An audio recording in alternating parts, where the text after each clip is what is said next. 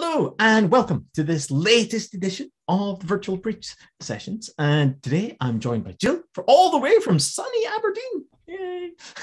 And it is sunny. You were saying that, Jill. You were saying that. Yes, there we go.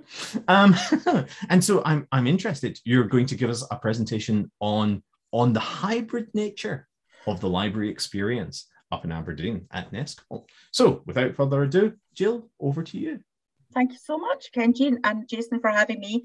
I would just like to first of all say, well, two things. I don't feel that what I'm sharing is revolutionary. Okay, I'm just going to put that out there right now. However, it might give some people maybe one or two ideas. So that's really the most important thing. The second thing I'm going to say is I've done that thing I hate, which is put all the information and everything I'm going to say on the slides. I normally don't do that. I normally speak to a random bunch of pictures. But I think for this one, if we're sharing the slides, you might as well actually get the information. So I've done that thing. So rather than just like pictures of like maybe well, I can't even think of an example, but you know, something random and abstract, I actually just have all the information on the slide. So I do apologise for that. But I do have a very nice corporate NESCOL presentation. So NESCOL is our North East Scotland College acronym. Hope that's the right word. And hopefully, there we go. So as I was to come along and speak today, and I thought about thinking sort of more, if this is a sort of, it's actually a reflection really for me, and reflecting on the library team. I started, as I always like to caveat, I'm very new.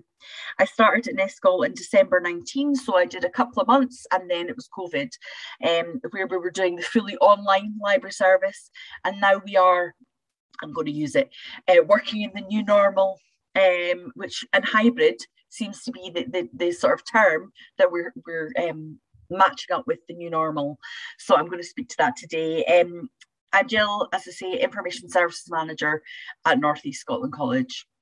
So I just wanted to do a bit of scene setting to begin with. So where we are right now. So at the moment, we're looking at, we've got 50% of normal numbers on two of our campuses. So our Altons campus and our Fraserburgh campus. At the moment, we're looking at about 37% of normal numbers being on campus in Aberdeen City. And blended learning accounts for the rest of the percentages. Now, how much of that is online and how much of that is in campus differs per course. But just to give you a kind of overview of where we are, you know, we're absolutely, you know, nowhere near being back as normal. The campuses are still very quiet, and this is sort of where we're operating at. In terms of our hybrid library service, our three campus libraries are open as normal. Really, the only caveats we've got are there's some seats still crossed off. Depending on the campus, we don't let kind of 6 people go down and look at the books. There's limited numbers in the rows. I am incredibly blessed by the best frontline library team in the land, and certainly that well, don't tell any of my ex-colleagues, but anybody that I've worked with in the last 20 years. They are fantastic. They hated working from home, they hated furlough, and they were desperate to come back. There was not one of them that intimated any worry or concern about coming back and working on campus on the front line. I am so blessed. Therefore, all our frontline library staff are working on campus. We've got 2 full-time librarians, myself and Christine. We are doing the hybrid model. So we are some days on campus, some days at home. I'm at home. And our 2 part-time librarians, it was their choice, and they also wanted to work on campus. I can't even repeat it again. I'm just so lucky. So whilst we're a very normal library service, we do also have an element of the hybrid because we are still working at home. And when we go on to speaking about supporting learning, I think it's important to, well, we'll go on to that and discuss about literally how much online stuff we're still doing. Please ask me any questions as we go, by the way. I'm quite happy to be interrupted if that's okay, Kenji and Jason, so just interrupt me. When I was kind of thinking about this, and as I say, it really was a sort of self-reflection. Well, what is the hybrid teaching and learning? What is the hybrid library service, and how are we supporting both? So I broke it down to be supporting hybrid teaching, how to support hybrid learning, and then how to support well-being. And I think that's really important to give that kind of whole picture. In terms of supporting hybrid teaching, I've broken it down, and looking at stock, we are operating a kind of e-first policy, which I'm sure most people are doing. And we're not buying physical books, but we're checking online first. You know, I did a search for the class this morning. We had 23 physical books on mental health. We had 1,200 ebooks on mental health. So that gives an example of kind of where we are. Were we there before COVID? We were.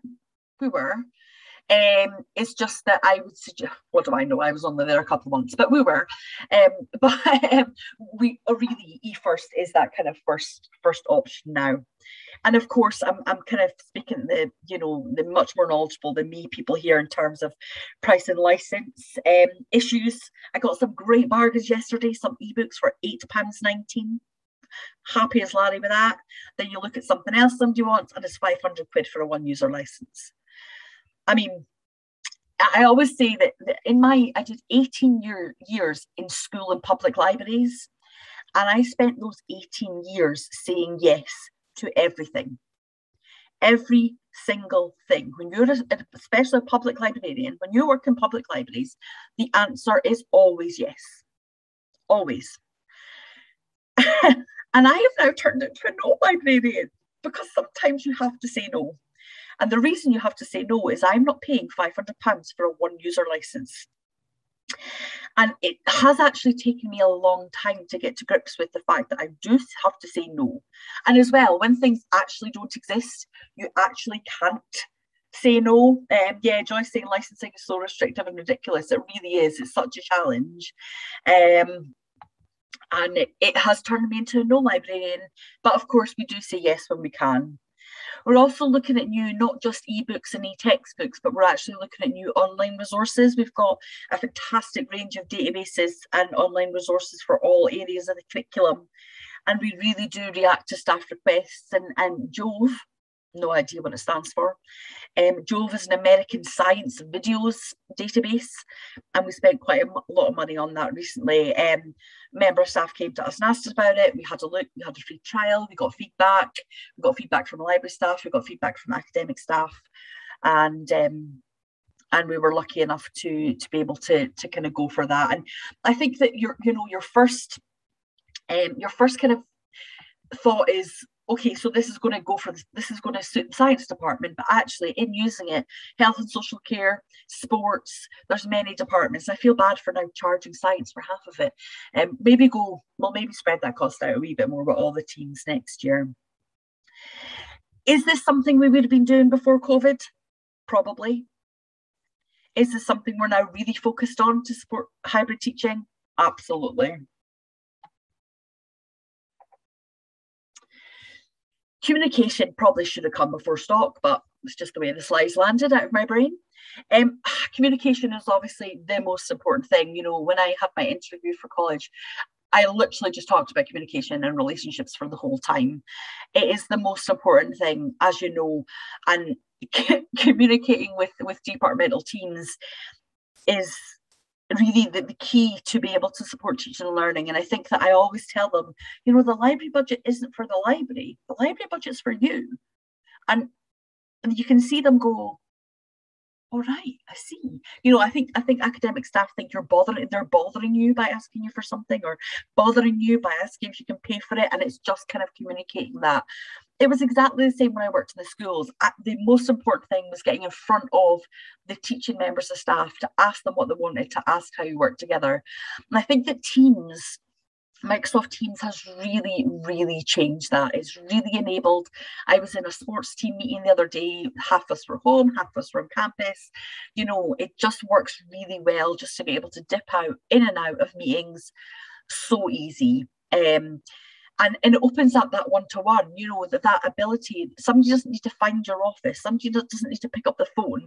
They send you a message. Yeah, I'm free for a chat. You know, it's really changed things in terms of communication so much. And to be able to support, even if it's I can't open this ebook, it's always I can't open this ebook. Or I can't find this ebook is normally the question. And it's just so fantastic just to be able to have that direct line of communication. Would we have been doing this before COVID? Maybe. However, there still would have been a lot more walking around college to see somebody, picking up a telephone to see somebody. In the library team, we certainly weren't using Teams to the extent that we are now. Just go and look at the chat. I don't know if you can see the chat when I'm yes, breaking down the geographical boundaries, absolutely. So we've got campuses in Fraserburgh, which is an hour's drive. We've got campuses, we've got our Scottish Maritime Academy in Peterhead. You know, these are not easy places to access, you know, when you're on campus in Aberdeen. So we've created a staff e-newsletter. I have popped at the end of the slides, I've got all the links to a lot of these things. We're creating a staff e-newsletter using Wakelet, thank you, Joy, to go out to all the teaching staff. And basically, we're just going to kind of add to it every term. We're going to have the basics being the same, and then we're going to add in new ebooks, new resources. And that leads us on to something we're really, really looking forward to start to produce, which is subject wakelets. I'm just waiting on the PE department getting back to me with their topics that they teach, and we'll populate a wakelet with ebooks, with journals, with databases, with websites, with resources that they can use. Again, you know, I'm not speaking about anything anything revolutionary. Joy Pure loves a wakelet, and it's such a, as Walter said, it's such a great tool. It's so easy to use. If you've not had a look at Wakelet, follow Joy on Wakelet. She's a queen. And there are some links of the things that we've done on it as well. This is nothing revolutionary at all, but it's just thinking, well, you know, how can we improve communication, especially with being new? So subject wakelets, they're going to be pretty high maintenance. I think we're just going to kind of, we're not going to try and do them all at once. We're just going to kind of pick pet departments and work with them to grade them, see if they find them useful. I've also done a wakelet, which I've got in the chat, for online teaching and learning ebooks that we bought for staff. So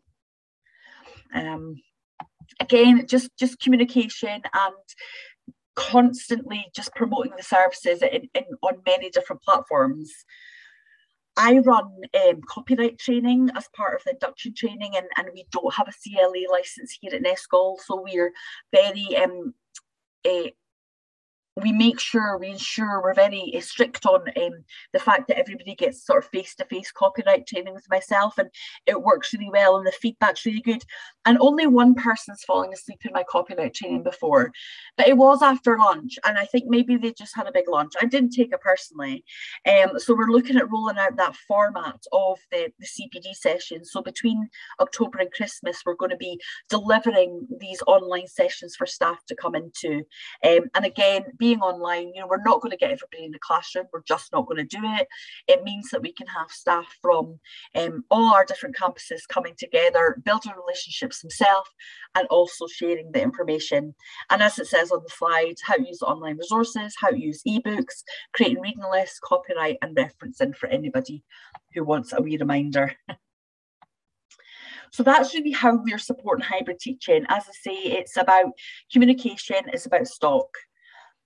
I originally had our online and in-class library support in supporting hybrid teaching, but actually I realised when I was writing it down that it was actually supporting hybrid learning. So thinking about the students.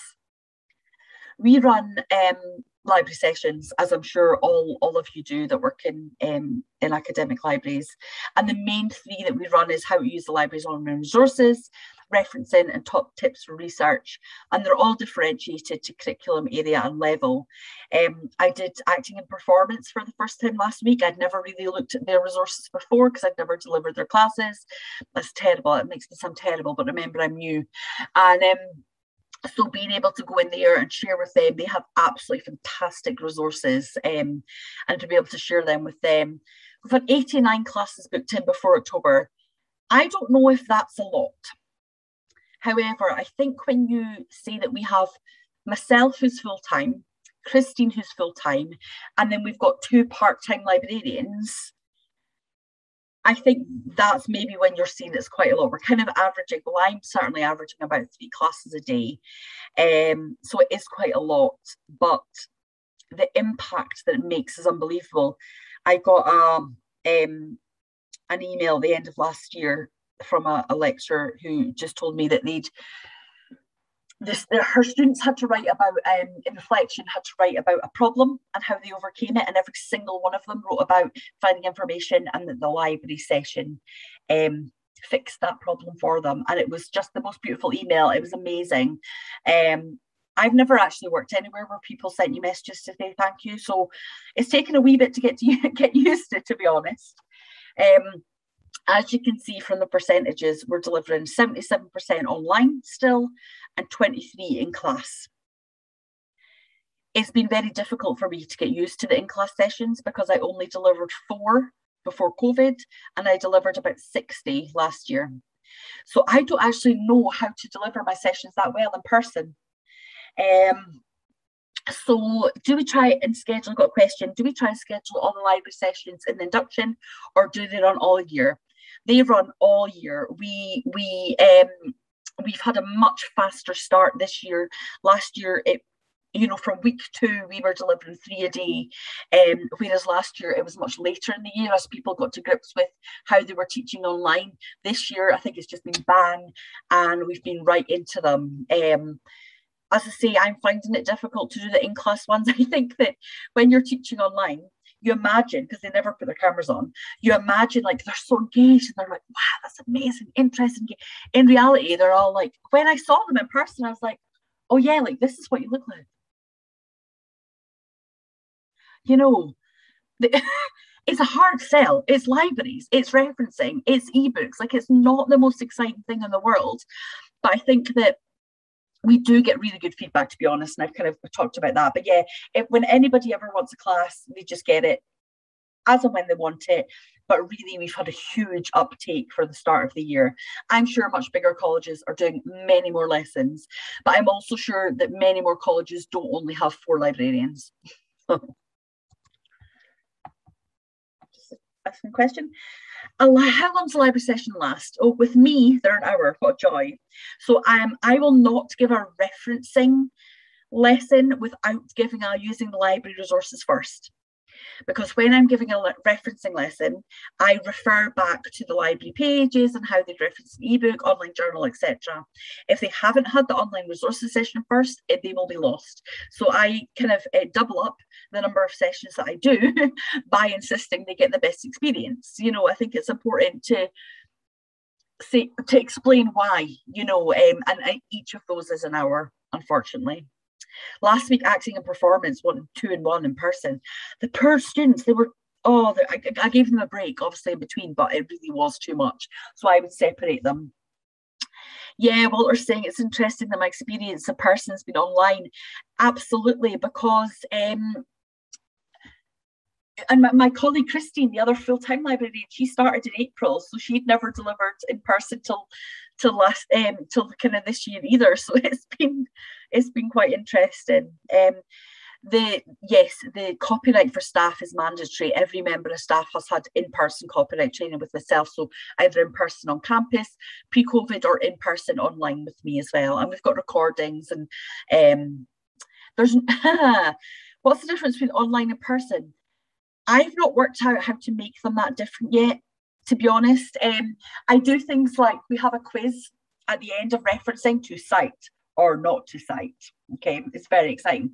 And if they're in person, I make them like stand up, whereas if they're online, they just say yes or no in the chat.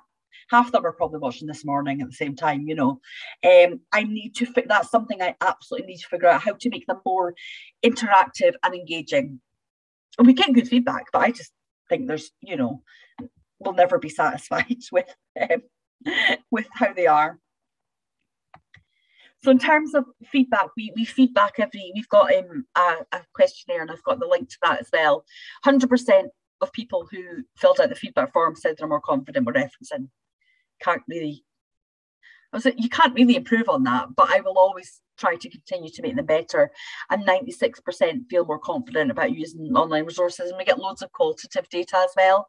So all the information, I'm not going to read it out, but they are really good. It is very good feedback.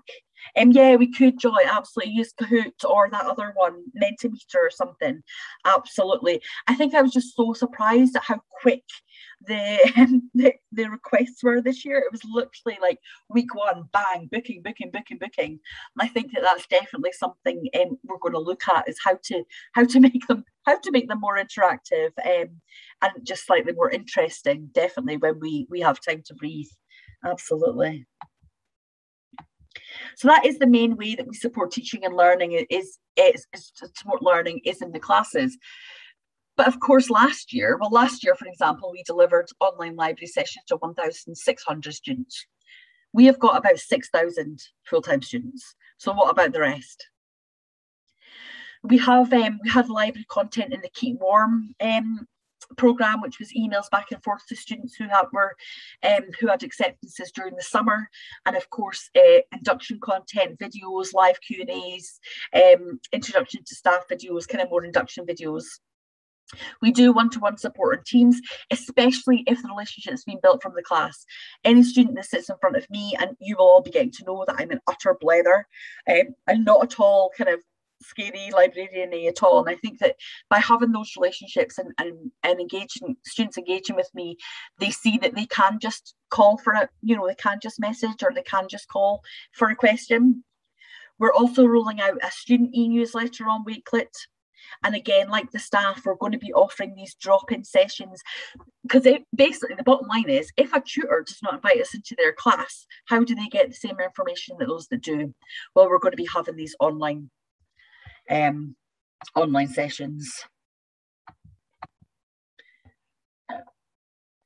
We also have got increased video content on our VLE.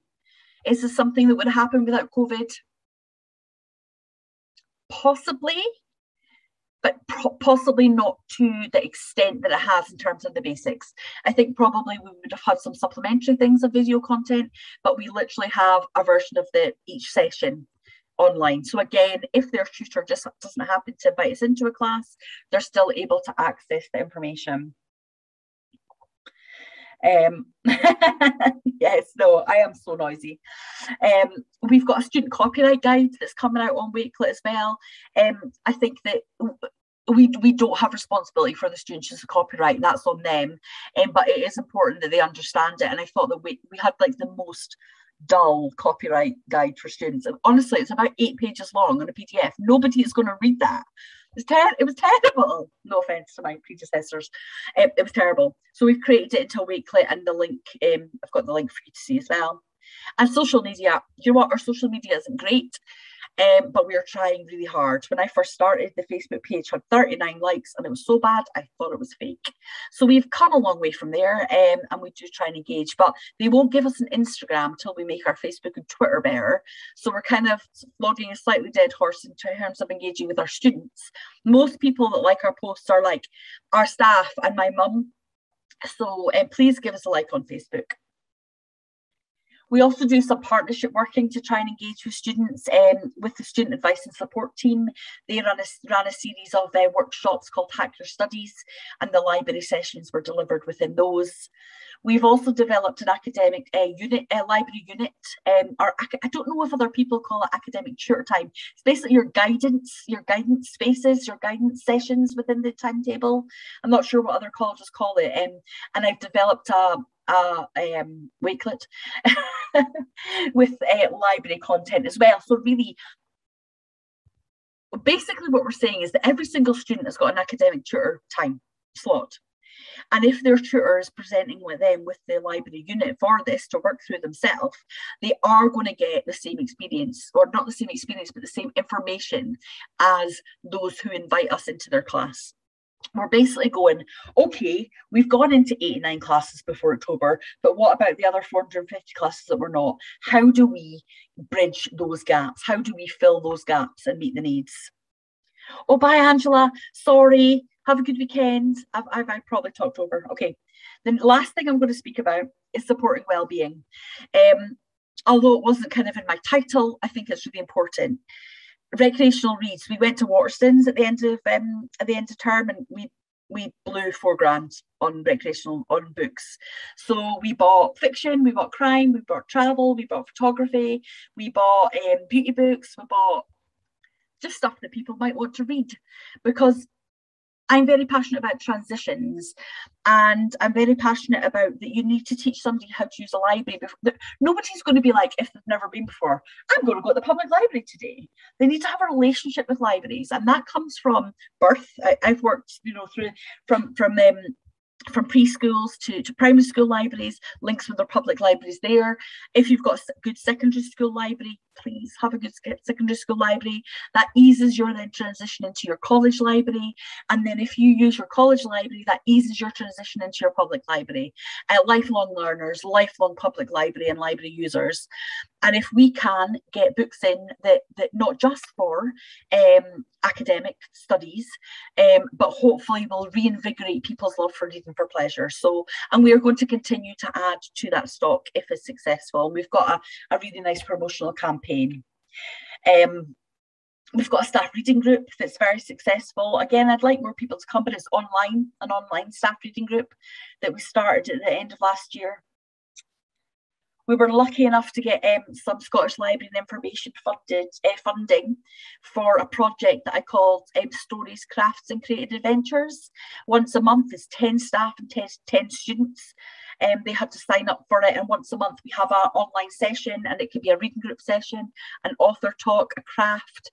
What did last night? It was creative writing session, and next month we've got 2 marathon swimmers coming to talk to us about their adventures. So it's a big range of things. It's for health and well-being, to bring people together, to build relationships across campus, and just to have a good time. I am all about having a good time, and it's just to have a good time. We have our wonderful, what does the staff reading group do? It's literally like a book group. There's absolutely no emphasis on academic, and there's absolutely no emphasis on like being made to, I know it sounds really random, but being made to read. What we decided to do, rather than all reading the same books, is that we'd have genre based. So we all read a crime book, or we all read a sci-fi book, or we all read a local interest book, or we all read a kids book. And then we come together, we discuss them. There's always a quiz on the genre. Nordic noir, for example. We've had some speakers in. We've had the chair of the Philip Kate Greenaway and Carnegie medals in to talk about the importance of reading with children and picture books. We've had Charity Norman, who's an author, in to speak. She was free. Power of Twitter, it was brilliant. So we basically just meet once a month, and we've discussed what we're going to read. We've chosen our genre, our theme, and we all come together, chat about the books, and then we email out the rest of the group. So even if you've not been able to come, you're getting a list of good recommendations. It's very laid back, as I'm sure you can imagine, and I will have to start to think about now how we bring this on campus, how we bring it on campus. We've got people from Fraserburgh, I've got people from Aberdeen. Do we leave it online? Do we add another one? Plenty more information if you want to know about the Slick project, or anything, of course, please just ask me. So yeah, it's really good fun. It's so laid back. So we do a 4 o'clock session and a 7 o'clock session. I think, working in public libraries for 20 years, I'm very, or 18 years, I'm very used to working at nights. So it's not, I don't mind at all. We do some partnership working again with the Student Advice Centre. They run a virtual cafe, which is a kind of fun get-together time for the students on different themes. And we'll be doing books versus films discussion and quiz. I love a quiz. And a short story session and discussion there. We're also looking at the library as a venue in partnership with the Students' Association. At night and on a Saturday, our libraries are quiet. I'm not going to pretend they're busy, because they're not. So how can we use that space?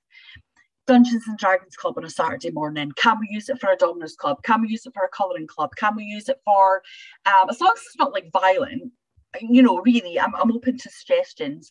And again, for us looking at future initiatives, in-person groups, how do we extend the Slick project without their funding?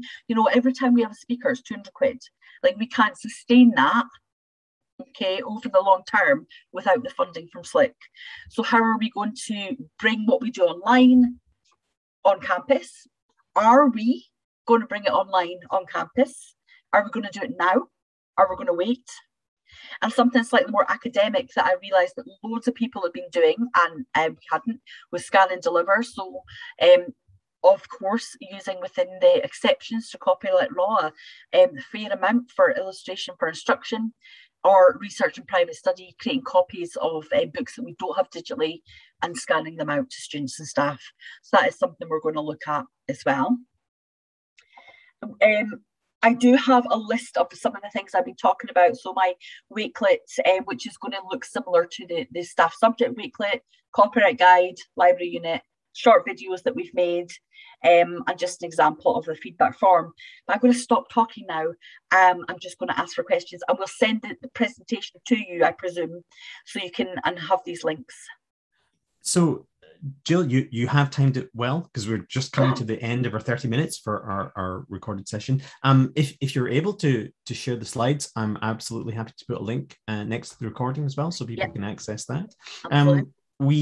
I was going to say we have time for one more question, but or one question, but you did deal with a lot of questions during the presentation. We will continue the discussion just for a little while longer, but for the purposes of the recording, I'm afraid for everyone in YouTube land, I'm afraid that's the end of the time that we have. So thank you so much, Jill, for your great presentation. We all now want to join your book club. I certainly do. But until our next virtual bridge session, unfortunately, that's all we have time for. So thank you so much for everyone joining us. And until the next time, as always, stay safe.